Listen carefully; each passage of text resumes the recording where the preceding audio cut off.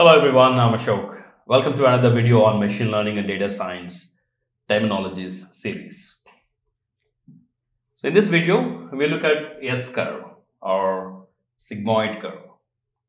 This is the one we use for as an activation function neural network and also in logistic regression for binary classification.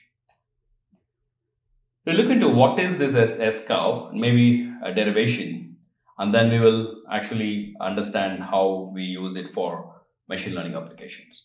Okay. So S-curve we get by equating a linear equation to a logit function. Logit of the probability is equal to linear equation y is equal to mx plus c, so mx plus c. Considering it just one variable, or if you have multiple variables, this can be written as a1 x1 plus a2 x2, so on and so forth, plus b. That's a linear equation. A linear equation usually has, if you try to draw it, because it's a line equation, so you'll have infinite. Basically, it goes from minus infinite to plus infinite if you vary the x values. The y value goes from minus infinite to plus infinite. The goal is to, for example,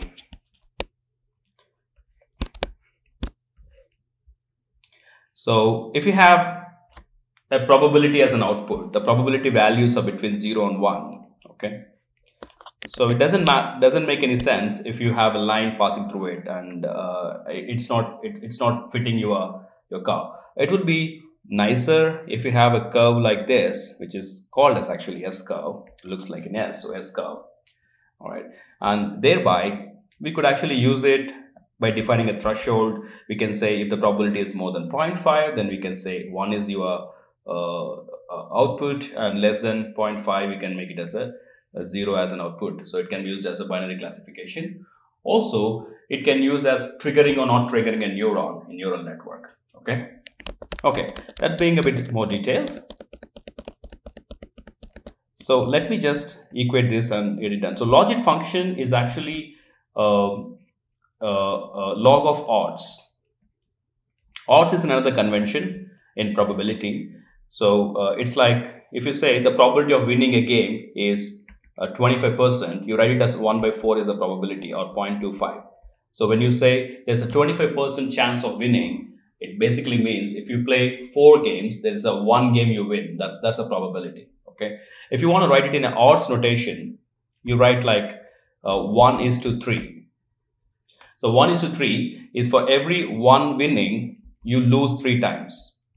Well, both are same. Here I'm saying out of 4 times playing, 1 time you win. Here I'm saying for 1 winning, you lose 3 times. Both are actually the same notation. So when you want to equate it, your odds notation is equal to 1 minus p by 1 minus p. So let's take this itself. So if you say, this can be also written as 1 by 3. So if you say 1 by 4, if you put 1 by 4 over here, 1 by 4, 1 minus 1 by 4, it basically translates to 1 by 3, which is the odds notation. So by equating a logit of the probability to a linear equation like a1 x1 plus a2 x2, so we could actually convert the probability. We can actually derive the p, and that should be sigmoid function. A quick derivation, this can be written as log of p by 1 minus p, because logit is essentially a log of odds. So odds is nothing but p by 1 minus p is equal to, I'm going to call this entire thing as simply z, because it's such a big equation, so I'll call it as z. I take an exponential both sides. Exponential of log of p by 1 minus p is equal to e to the power of z, and then e and log, because it's a natural logarithm, gets cancelled, so it results in p by 1 minus p is equal to e to the power of z. If you do a bit of algebra, you can get this side, and p is equal to e to the power of z 1 minus p, and then get the e to the power of z inside and get this side. E to the power of z, if you take a common, plus 1 plus p, is equal to e to the power of z. So which essentially leads you to p is equal to, okay, just a minute. Oh, p is common, sorry. P e to the power of z. So essentially p is equal to e to the power of z by 1 plus e to the power of z. And you could take, you could divide the entire equation, numerator and denominator, by e to the power of z. That results in 1 by 1 plus e to the power of 1 to the power of z, because this e to the power of z, e to the power of z get cancelled by the e to the power of z. So you can write this as 1 by 1 plus e to the power of minus z. And this is your sigmoid function.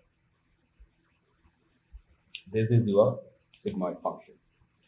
So if you look at this, when z tends to, because z is a linear equation, it can go from minus infinite to plus infinite. All right. So if your z is actually, if your z is tending towards minus infinite, your sigmoid function here, the sigmoid function will, if you put, this is your sigmoid function.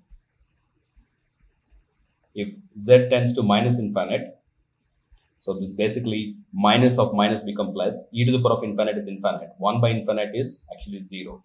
Then the sigmoid function probability tends to 0. When z tends to infinite, so this is actually 1 by e to the power of z. When it z tends to infinite, 1 by infinite, this term, entire term will become 0, 1 by 1, e tends to 1. So your line equation, which actually tends from infinite to infinite, now is being kind of squashed between plus 1, 1 and 0, which is the probability. And this is what we call it as S-curve or sigmoid curve. Okay. And we can do it in Python by using sklearn. So let me just quickly define a function. So with the same, I will say zig is equal, zig, I'll pass on the x. And then I'm going to say return. So let me import numpy. You can import numpy just for import numpy as np. I also import pandas as pd. Okay, I'm gonna say return. What was it? It is 1 by 1 plus e to the power of z. So I can say 1 divided by 1 plus, again, np dot exponential to the power of minus x, because this x is actually the input value which you're giving. Okay, so this becomes your sigmoid function, and I can just generate a bunch of x values, set it across, and capture that as a y value, which is a probability value.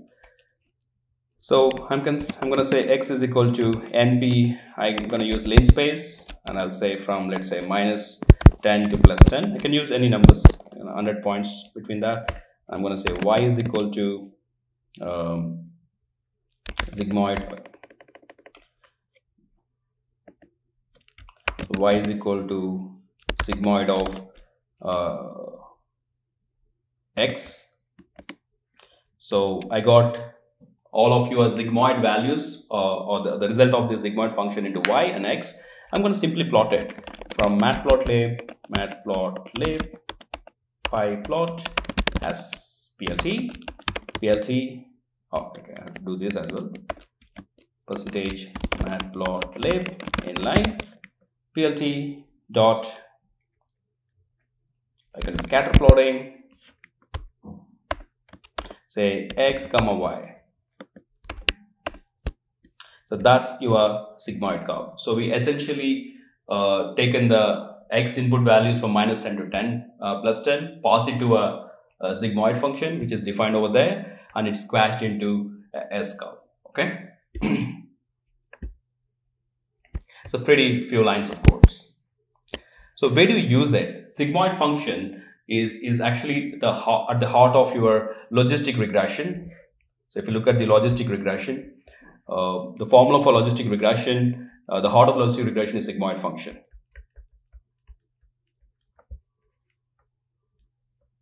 The probability, which is y of, it's a sigmoid function. All right, and used as a binary classifier. When you fit any data to the sigmoid function, this is 1, this is 0. Let's say this is your S curve. We have a default threshold of 0.5. So if there is any of the data which gets a probability more than 0.5, we simply say it as a 1 as an output. If it is equal to or less than 0.5, we say 0 as an output. So it's acting as a binary classifier.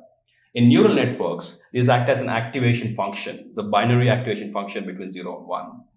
It requires a bit of neural network fundamental, but the two popular activation functions is ReLU and Sigmoid, and it does the activation function, act as activation function in a neural network. Okay, so that's a sigmoid function.